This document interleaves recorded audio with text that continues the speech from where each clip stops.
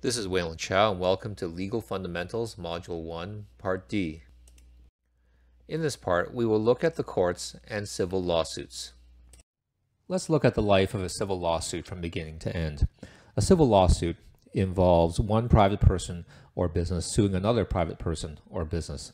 That's in contrast to a criminal lawsuit where the government, which in Canada we call the Crown accuses a person of having committed a criminal offense.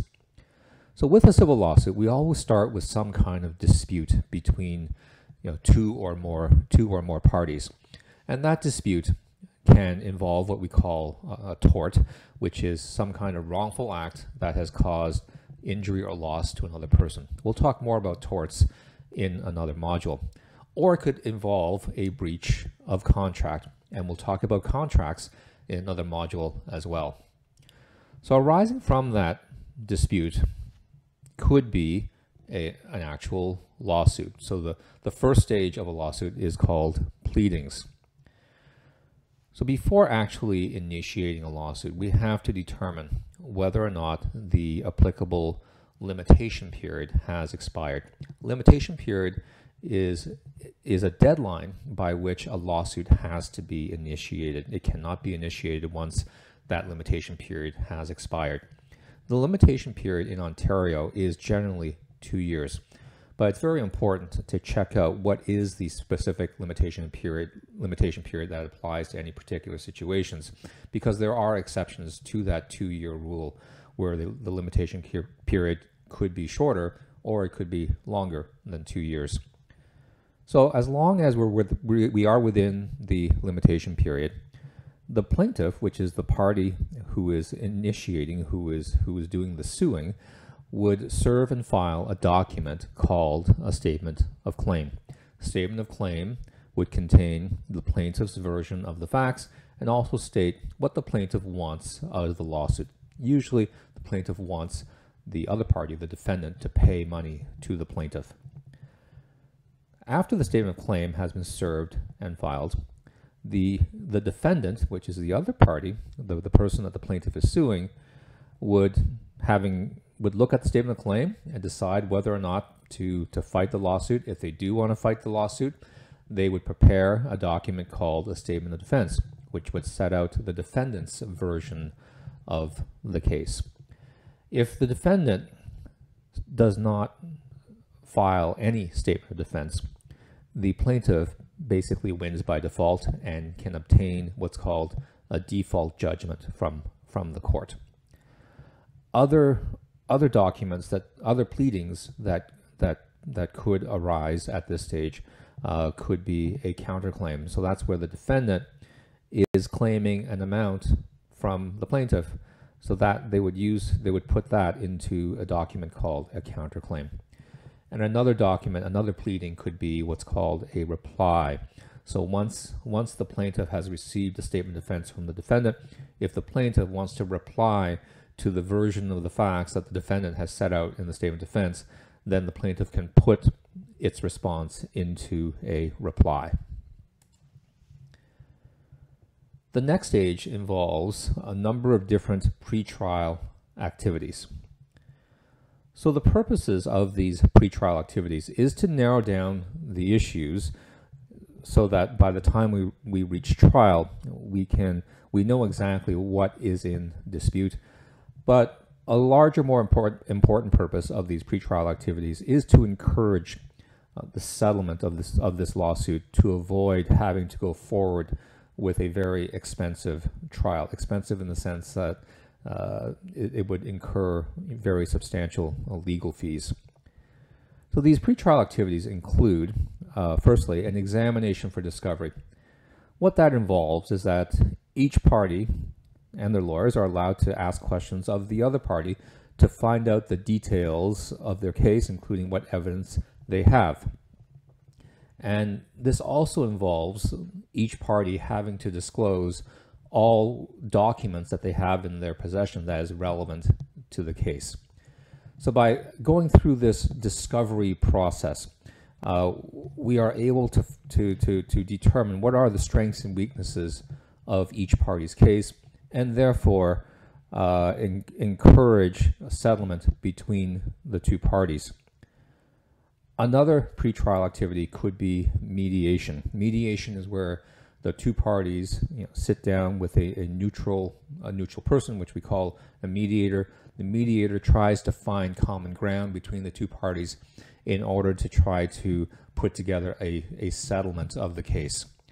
Now, mediation is a mandatory step for civil cases that are initiated in Toronto, Ottawa, and Windsor. And the final step before actually going to a trial is something called a pretrial conference. A pretrial conference involves the two parties and their lawyers meeting with a judge. So it's not the judge that will hear a trial, but it's a real judge of that court. The judge will be appraised of what was the evidence that was obtained through discovery. And the judge will provide his or her opinion about the strengths and weaknesses of each party's case, and could also, on that basis, push the parties towards coming to a settlement in order to avoid trial. Now, if after all that pretrial activity, there is still no settlement of the case, and by the way, more than 95% of cases are settled before reaching trial. Now, if we are unable to settle the case and we have to go to trial, a trial can involve, and in civil cases, it's usually a judge alone. The judge hears the case and makes the decision. With more serious criminal cases, there's usually a choice between either a judge alone or a judge with a jury. So with a judge with a jury, the matter of guilt or innocence is decided by the jury. Now, in any trial, there is evidence that is presented to the court. Evidence is usually presented by way of witnesses. So it could be what we call ordinary witnesses. So these are people who have firsthand knowledge of what happened in the case. And it can also involve expert witnesses who don't have firsthand knowledge, but expert witnesses such as doctors, engineers, forensic experts. They've looked at the evidence in this case, and they are testifying about their professional opinion arising from that evidence. When witnesses are called, the lawyer that calls that witness asks questions of that witness. That's called an examination in chief. When that lawyer is done asking questions, the lawyer for the other side, for the opposing party, also has a chance to ask questions of that witness. That's called cross-examination. In presenting evidence at trial, there are complex rules of evidence that apply to determine whether any particular piece of evidence is admissible or inadmissible. The most famous rule of evidence is the hearsay rule. The hearsay rule essentially says that a witness cannot testify about something that they heard someone else say. The witness can only testify about what they saw, what they experienced, as opposed to just repeating what someone else has said to them. That's the hearsay rule. Now, in deciding a case, the court will apply a standard of proof. So in a civil case, the plaintiff has to prove its case, like its version of the facts, on a balance of probabilities. So what that means is that based on the evidence presented, the plaintiff's version is more than 50% likely to be the true version versus the defendant's version. With a criminal case, the standard of proof is much higher than just something more than 50%. The Crown has to prove guilt beyond a reasonable doubt. After we have a decision at trial, the next stage is an appeal. So this is where the losing party at trial will appeal that decision, or at least try to appeal that decision to a higher court. So basically saying, the losing party is saying to the appeal court, there was an error made in the trial decision, specifically an error of how that court applied the law or interpreted the law. An error of law, in other words. An appeal court will overturn errors of law, but will not appeal errors of fact. In terms of the different appeal courts, a trial decision of the Ontario Superior Court, which is the highest trial court for civil cases, those decisions are appealed to the Ontario Court of Appeal. Ontario Court of Appeal is the highest court in Ontario. And decisions of the Ontario Court of Appeal are appealed to the Supreme Court of Canada, which is the highest court in Canada. Now, once appeals are exhausted, or even if an appeal doesn't happen, the last step is called enforcement. So if the defendant has lost and the court has ordered the defendant to pay money to the plaintiff, that defendant is now called a judgment debtor. And if that judgment debtor does not voluntarily pay the amount that's been ordered, the plaintiff has to take steps to enforce that judgment. So that could involve the plaintiff garnishing the judgment debtor's income, which means if the judgment debtor has a job from which he or she is receiving salary, every time there's a paycheck, the employer will be required to deduct a certain portion of that paycheck and pay it over to the court, and the court will give it to the plaintiff. Another way a judgment can be enforced is to have the court seize and sell the judgment debtor's assets in order to pay down the debt that's owing from the lawsuit. One overall point to keep in mind is that most cases never make it to trial. As I mentioned earlier, 95% or more of cases are settled before ever making the trial stage. And a thing to keep in mind is that litigation is uncertain in the sense that you can never be 100% sure whether you will win or lose. Second is that the process of a civil lawsuit from beginning to end is lengthy. It's not like on TV where a case is initiated at the beginning of a 1-hour show and it gets to trial before the show is over. A lawsuit can go over a period of years, 2, 3, 4, 5, or more years sometimes. And because it's lengthy, it's costly. Lawyers are expensive. So legal fees, the longer a case is dragged out, legal fees add up.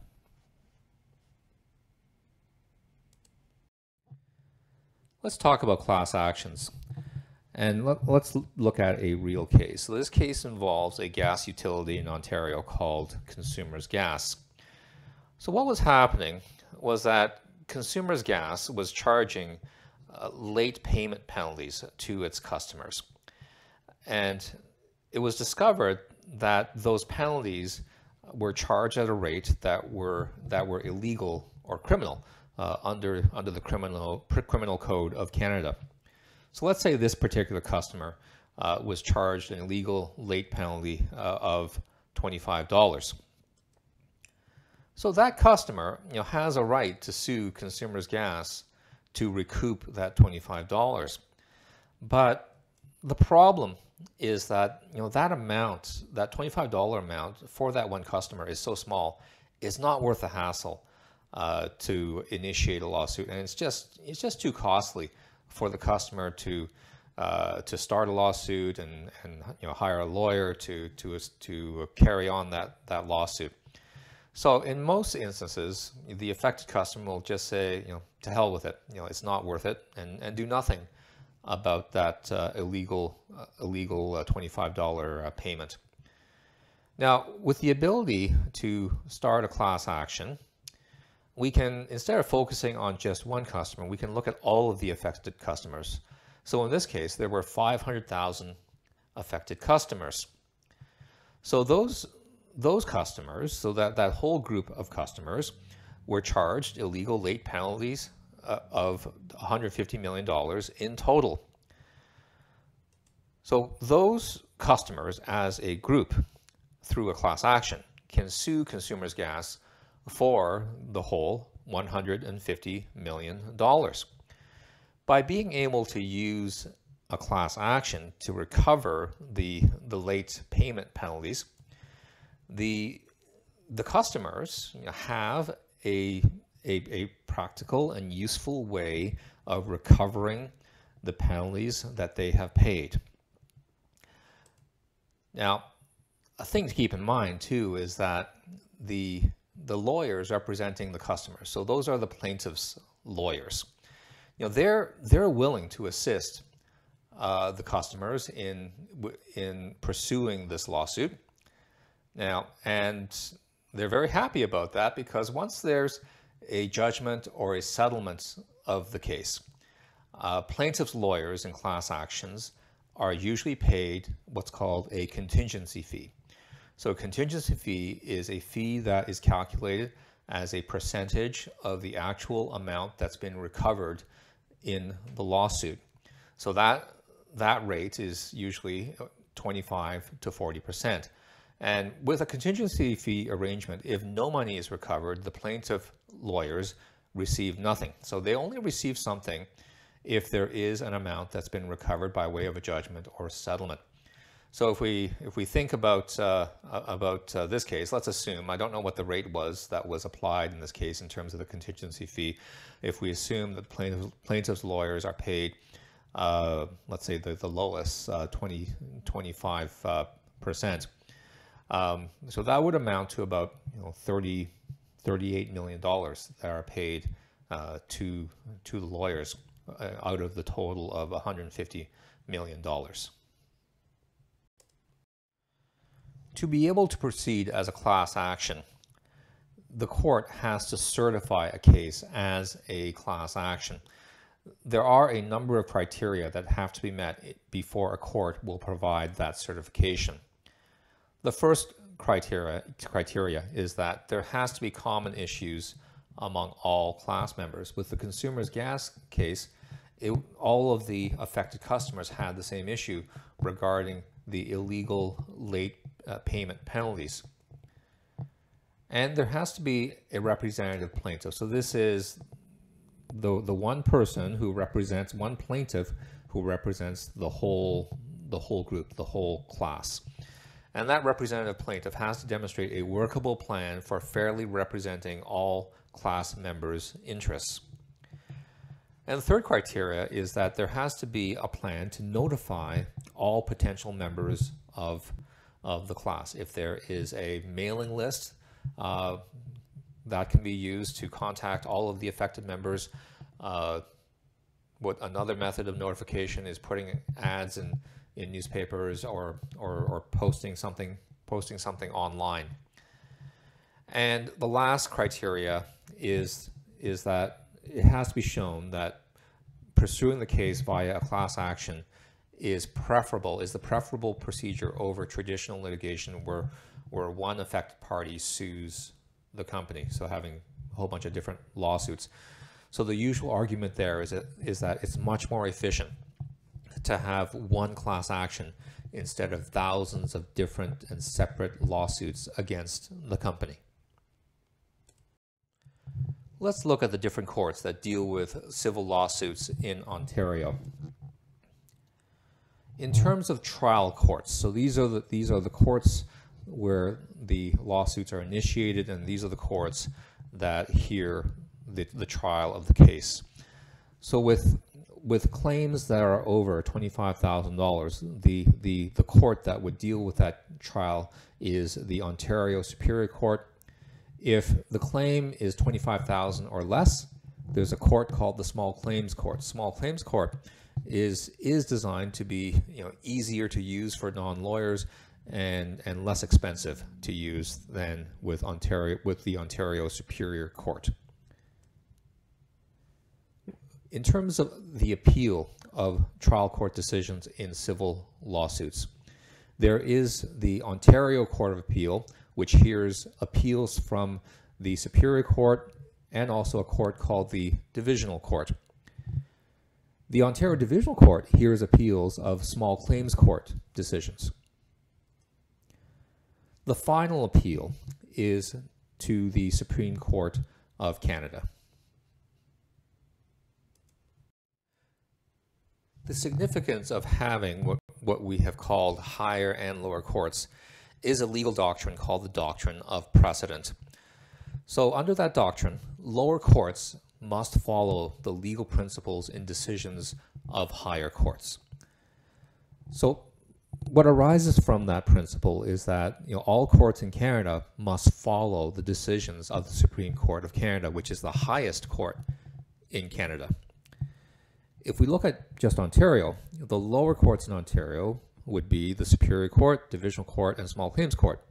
All of those lower courts have to follow the decisions of the Ontario Court of Appeal, which is the highest court in Ontario.